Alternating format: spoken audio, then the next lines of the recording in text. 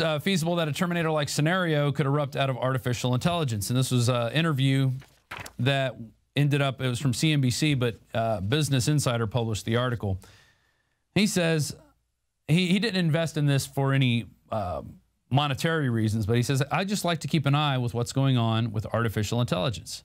I think there's a potentially dangerous outcome. And there's something we need to, something like the Terminator he's worried about.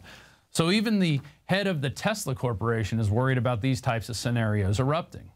And rightly so. I would be worried about this too, especially in this day and age where you have politicians who lie to you continuously. They're building massive amounts of drone armies. It's not for your safety. It's not for your protection. It's to keep you under control. Just remember that when they come down your street or come into your city. We're going to be right back after this break. We got a whole lot more. We got Super Bananas, Dick Cheney, and a whole lot more coming up, including some Alex Jones predictions. Stay tuned after this short break.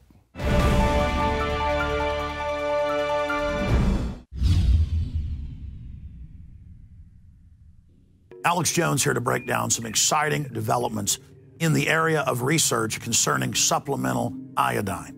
It's nothing less than phenomenal. I began to get into iodine a few years ago because it was helping me and my family so much get healthy and detoxify. And I used some of the mainline iodine supplements and they upset my stomach and I had some issues with it. Until I discovered a product being developed by Dr. Group, who I was already interviewing as an expert on my radio show, and I began taking the product before he actually rolled it out.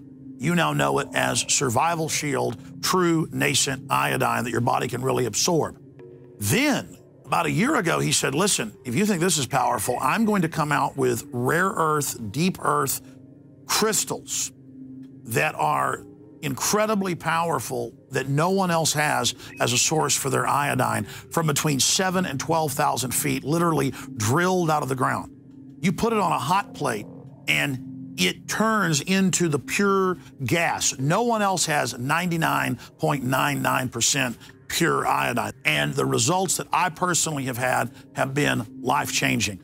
I was over 270 pounds. And with the iodine, exercise, and better diet, I have lost now more than 50 pounds total, and I'm continuing to lose the weight. I have more energy, my libido, all this crap came out of my skin. I believe our research is conclusive. This is the best iodine out there. And I know this for a fact. Nobody else has got iodine based on these pure crystals, ladies and gentlemen. This is innovating. This is trailblazing. And the best part is it helps fund INFOWARS.com, the radio show, the TV show, the whole media operation promoting true libertarian ideas. For a limited time, experience the ancient power of Survival Shield X2. Take advantage of this unprecedented 30% off Super Detox Special at INFOWARSLive.com.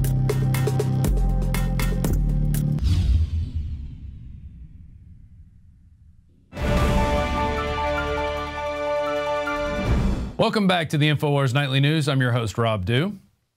Bill Gates is back in the news again. And no, he's not creating another operating system that's worse than the operating system before. Or he's not taking over another small company to steal their technology. No, he's creating Super Bananas. That's right. This is from the Mail Online. Super Bananas could be on sale by 2020. Fruit laced with vitamin A begins human trials to tackle deficiency in Africa. And it goes on to talk about all the various benefits of having vitamin A inside the bananas, especially for people who live in Africa, including, while the outside of the Super Bananas will look just like any other banana, the inside will be different. The banana flesh of a pro-vitamin A enriched banana is orange rather than the cream color that we are used to. And in fact, the greater the pro-vitamin A content, the more orange the banana flesh becomes, lead researcher Professor Dale said. Foods high in vitamin A typically are eggs, cheese, and yogurt, stuff that you really don't find in poorer developing countries. But let's take a look at old Professor Dale. He looks like a nice guy. He looks like he wants to help feed the world and be a good Samaritan. But who is funding Professor Dale? That is the $10 million question. And if you get to the bottom of the article, it talks about Bill Gates and the Gates Foundation funding this project. And we have Leanne McAdoo with a very eye-opening look at what Bill Gates is really doing with his funding. So-called super bananas are soon to hit store shelves, and media outlets can't help but go, well, bananas over this Bill Gates-backed fruit. Researchers say the pro-vitamin A enriched bananas could help improve the health of millions of Africans by seeking to improve vitamin deficiencies that are rampant in East African countries. But first, the bananas will be tested right here in the USA. Our lax labeling rules for GMO foods make us the perfect lab rats. Meanwhile, most African countries have banned GM crops.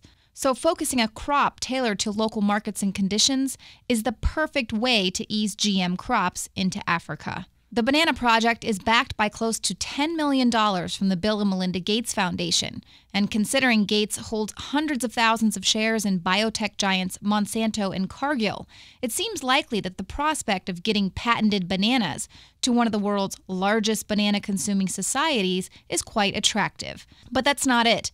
The world's richest man isn't worried just about more money, but control, population control. The Bill and Melinda Gates Foundation has dedicated millions of dollars in research for artificial contraception, sterilization, and abortion initiatives for the world's poorest countries. Gates admitted during a 2003 interview with PBS that his family's involvement in reproductive issues has been extensive. He referenced his own prior adherence to the beliefs of eugenicist Thomas Robert Malthus, who believed that populations of the world need to be controlled through reproductive restrictions. Bill Gates' father, William H. Gates Sr., has long been involved with the eugenics group Planned Parenthood, which was of course founded on the concept that most human beings are just reckless breeders and human weeds in need of culling. William Gates Sr.'s association with Planned Parenthood and his continued influence in the realm of population and reproductive health is significant because Gates Sr. is co-chair of the Bill and Melinda Gates Foundation. This longtime eugenicist guides the vision and strategic direction of the Gates Foundation,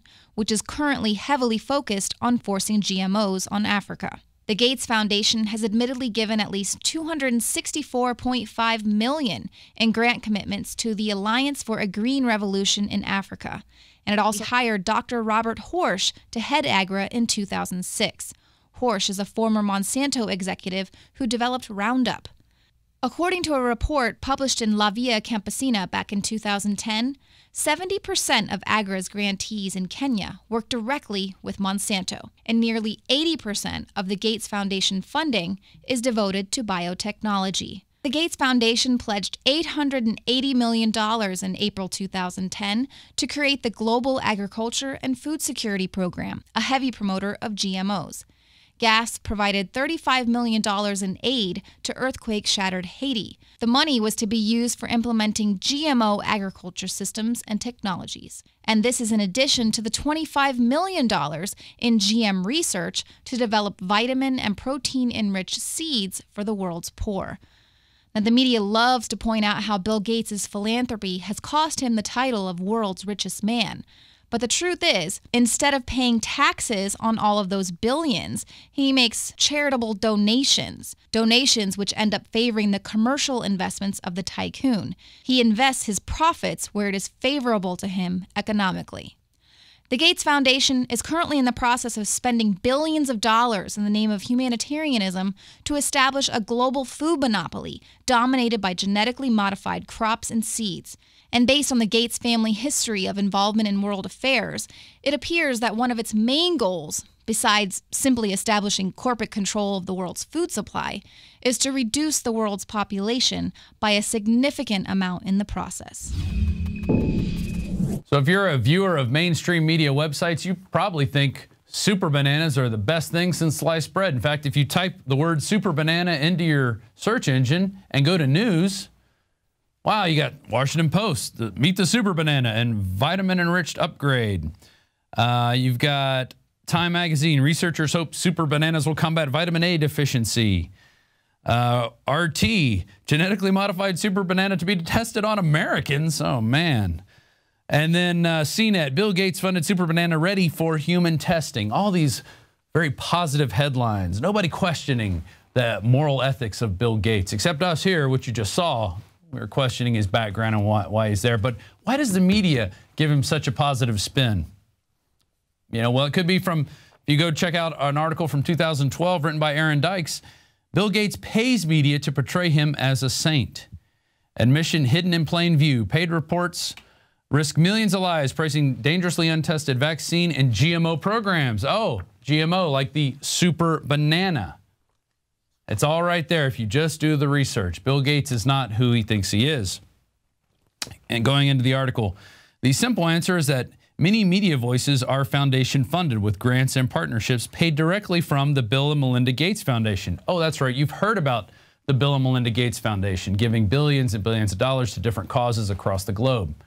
Well, that's one way they can hide their tax strategy. They can hide money by giving it away tax-free, and then by reaping the benefits through the investment companies like his investment in Monsanto.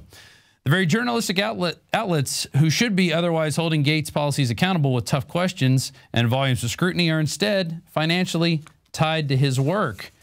And the article shows a few headlines. There's a statement that happens. The Bill and Melinda Gates Foundation supported in part last year's ABC News initiative, Be the Change, Save a Life, which focused on healthcare in some of the poorest areas of the world. What they don't tell you is that the Bill Gates polio vaccine causes polio. Up to 45,000 cases in just one area alone in India. Look that up. You'd be surprised, but you'll never hear about it here in the mainstream media. And then note the difference between ABC's dull headline, Meeting of America's Richest About Needed, attendee says, versus the London Times eye-catching headline, Billionaire Club in bid to curb overpopulation. So you get different headlines to people who aren't being paid for by the Bill and Melinda Gates Foundation. Moving on further in the article, the Seattle Times disclosed in February 2011 at least 45 media entities receiving money from the Gates Foundation. Some of the money is significant, other grants are paltry, but history shows that financial support tends to sway influence even without buying it. And there's the list of foundations: BBC World Trust Service, Brookings Institute, Johns Hopkins University, National Public Radio International, Stanford University, World Health Organization, all which will give glowing reviews and glowing testimony to the great powers of the saint. And there he is in the article, the Saint Bill Gates, who's really out to save humanity and curb overpopulation. Yeah, there he is. He's really there to help you, right? And don't say anything bad about Bill Gates, or you might be considered a racist or inspiring hate or violence, just like what happened to us just this week. Web filtering company launches purge of libertarian conservative media. And it appears there's a company called Blue Coat Systems, which likes to go around categorizing different types of websites and whether they're good or bad or violent or hate-filled, and just with the stroke of a pen, with a keystroke, they can change your designation and allow millions of other places that have web content, they won't be able to get it because they employ the Blue Coat filter. Upon investigation, it was determined that the company used the internet filtering software Blue Coat, which miscategorized INFOWARS.com as violence, hate, and racism site, placing it in the same category as the Ku Klux Klan and the Cockfighting League. Blue Note described their violence, hate, racism category as sites depicting extreme physical harm to people, animal, or property, or that advocate and provide instructions on how to cause such harm, which is not what we do here at INFOWARS.com. So we were receiving a lot of blocked site emails from a lot of our listeners. And it happened around 12:30 yesterday. I started getting emails saying, hey, you're being blocked. I'm here at Camp Mabry, which is here in Austin, Texas. And I said, well, that's interesting. I printed it off, showed it to Alex. He goes, I bet there's more. Check the tips email address. So I went there. Tons of them from Fort Campbell. Here we got a few of them there. There's the Fort Campbell, information assurance, access denied. Talks about violence, hate, racism. There's another one here in this article, the Canine Browser Alert, blocked by the Canine Web Protection. So all these are in place in different organizations of the government, all over the country, all over the world even, to protect you from certain material they don't want you to see. Well, by Blue Coat putting us under that designation, it made us be blocked from these sites, potentially causing us harm in terms of advertising dollars or people coming to the site and getting information and spreading it to their friends, causing you harm out there by blocking your access to information. Well, there was an update. If you go to the top of the article, it appears Blue Coat has backed off and removed INFOWARS.com from the violence, hate, racism category. If anyone is still encountering issues, please email us at showtips@INFOWARS.com. But it goes beyond that. Blue Coat was deceptive in how they labeled us. And once we called their attention to it, you know, they backed off. But what if we didn't call their attention to it, well, we'd still be listed like that, and millions of people across the country would not be able to access the site, Infowars.com.